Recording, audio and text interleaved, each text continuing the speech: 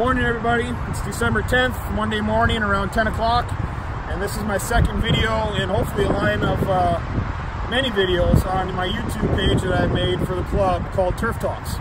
The reason why I made these videos, and as a link that I showed you or sent to you in the last Tee Times article for the month of December, is to help explain why we do what we do, to educate the membership and also give you a little glimpse in the life of a superintendent as well as the maintenance staff, and show you the work that goes into maintaining a golf course and trying to provide the best conditions that we possibly can for you as the membership to play. Today, what we are doing is a practice that I call venting greens, to where I try to do it about once a month throughout the entire year, and we take our little air fryer and poke these little tiny holes into the greens, which help reduce compaction. It also helps ventilate greens, and it also helps get air down into the root zone. I try to explain it, I've explained it to people in the past, to where we have,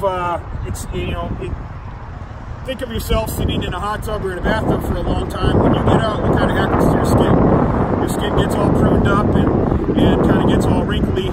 That's exactly what happens to the roots of the plant when they're overly saturated during the wintertime like this.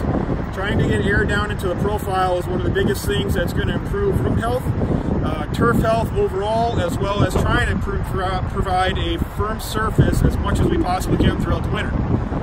This is the depth of the holes that we are punching today. We're going about 3 inches, which is about the depth that we have found to, without reducing or without creating the heaving that is going to provide, is going to impact the quality and the ball roll of the entire green. Now, if you come over here with me and check out the cup that we just cut, you'll be able to see by punching these little small holes how much fracturing and how much breaking up of the surface inside this hole is creating. You can see right around the edge here, these are all kind of small holes that are being punched, and you can see how much disturbance is made inside of where this cup is.